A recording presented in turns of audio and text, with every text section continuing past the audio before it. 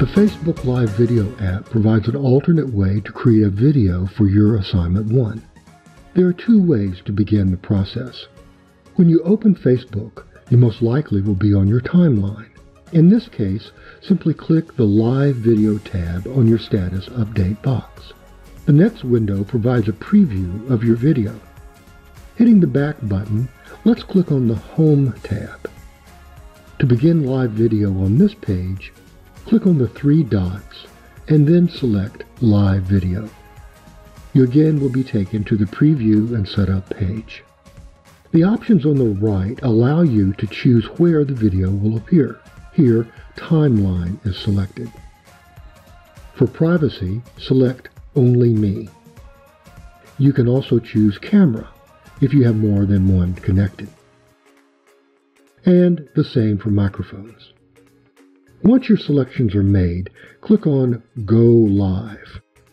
After the 3, 2, 1 countdown, record your presentation. Hi, this is David Taylor, Assignment 1 for Business Communications 505.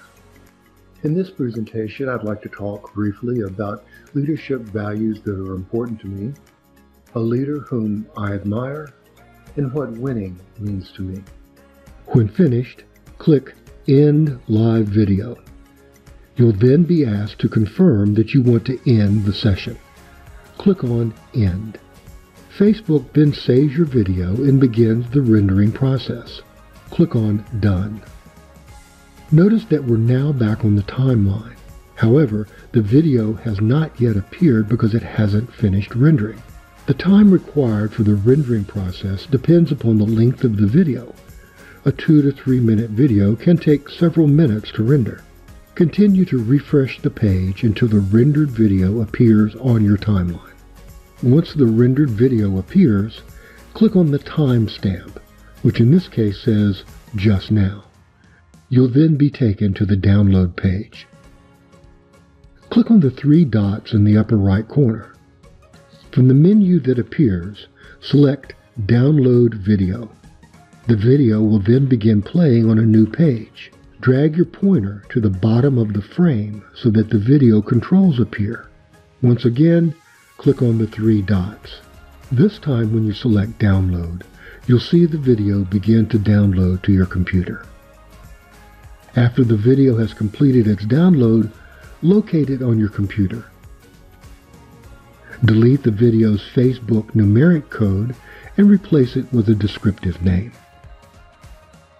Note that the video has been downloaded as an mp4 file and is now ready for uploading to Blackboard. To upload your video to Blackboard, click on Week 3. Then scroll down to Assignment 1. Click on Assignment 1 and you'll be taken to the submission area.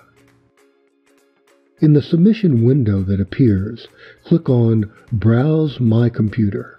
Then select the video you created and click Open.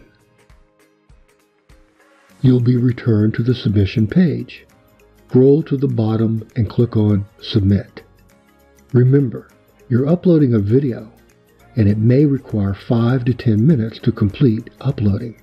Click Submit only once and then wait patiently for your submission confirmation.